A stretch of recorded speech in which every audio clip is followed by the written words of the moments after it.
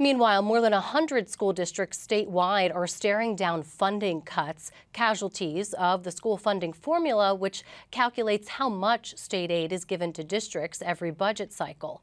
Governor Murphy last month moved to restore some of the money those schools are slated to lose. But as senior correspondent Briana Vannozzi reports, it won't be enough to avoid budget cuts.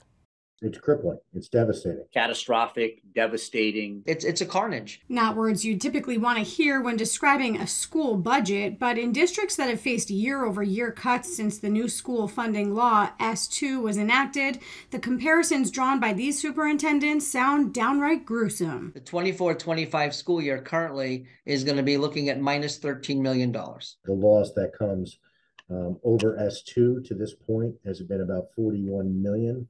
But in actuality, because it's a structural revenue deficit, it's about $130 million over the last 6 years. The problem with S2, no one seems to really understand how the funding's determined because it doesn't take into account something called adequacy, which was a key element of the controversial school funding formula. Over the 5 years of S2 since 2018, Brick Schools has lost over $40 million in state funding and is $24 million under adequacy, which is what the state considers a thorough and efficient education. Not to mention we've cut over 250 jobs in that time period. There's a formula out there that was designed to determine adequacy. Adequacy meaning how much should a district spend based upon the characteristics of the district. The state of New Jersey, the governor, the Senate, the Assembly has decided that part of the formula that talks about spending has no part at all in the distribution of funds. If it was,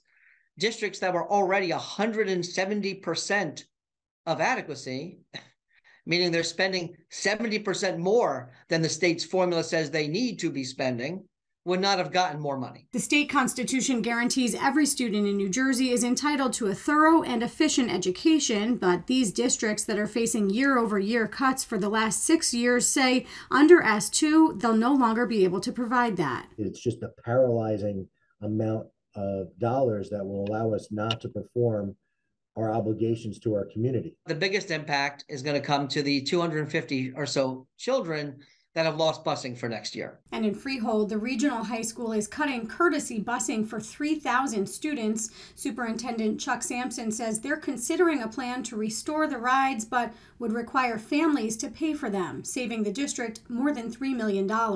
We eliminated all busing in a 2.5-mile radius. We eliminated just under 20 positions now. So the most significant impact has actually just been on an explosion in class size, especially in many of our just general ed classrooms, and what that looks like for our teachers who are now, instead of teaching 110 to 115 students or somewhere 130, 140 students, that and not maintaining our infrastructure needs and what that looks like long term. They're calling for the legislature to take a closer look at how the money's allocated and to restore funding before they fall off what they call an impending fiscal cliff come school year 2024-2025. Hopefully the Assembly and the senators are just not understanding what's actually happening and the ripple effect to damaging these students' lives. I have to believe the issue is a lack of understanding, because it's too hard for me to believe that an entire government body would choose this outcome. We feel there's an inequity here, quite honestly, that there's an inequity, and why shouldn't the students in Brick be treated the same way? A similar cry to the one nearly 2 decades ago that a student's education shouldn't depend on their zip code, and the very reason why the school funding formula was created in the first place.